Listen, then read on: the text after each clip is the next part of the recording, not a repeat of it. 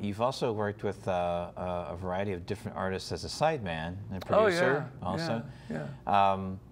Garrett Morris, he's an actor too, but I remember seeing him sing on Saturday Night Live. I think he sang an aria, and I was going like, yeah, years ago, he had a lot of musical experience.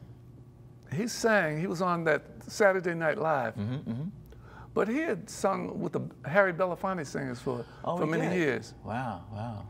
And so I guess his career down through the years pulled him away from music. Yeah, yeah. And I met him a few years ago, and we started talking. Yeah, yeah. And I didn't know he had a musical background. Yeah, yeah. Oh, you didn't? No. And we talked, and he had this tune, and we just started talking. I said, well, why don't you record something? Yeah, yeah, yeah. Why don't you record? You're doing well. And so we put together a song about New Orleans. Wow, cool. Yeah, about New Orleans. It was called Storyville. And I helped him write the song. He had the lyrics all written. And that was the first project that I did with him a couple of years ago. It was called Storyville.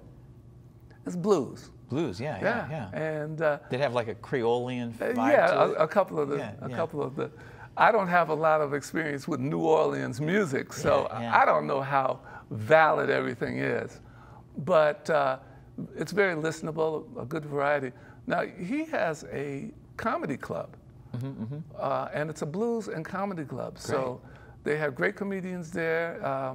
It's over in Pasadena. No, it's in is it Highland Park. Highland Park. It was downtown, though. It was downtown. Now it's in Highland Park. But he has a blues group that performs. Great. And he performs with them. Oh, that sounds great. We're working on some other things now. Oh, really? Yeah. Yeah. Okay. Well, maybe next time we can talk more about that in detail. Next time I'll bring Garrett. That'd be great. Yeah. That would be awesome. Yeah, he's great. He's a great character. Yeah, he made me laugh many, many times. And when I heard him sing, I just like total respect. Yeah, you know what I mean? He's got a good thing going on. A lot of depth going on, and I love that in a performer. Yeah. You know.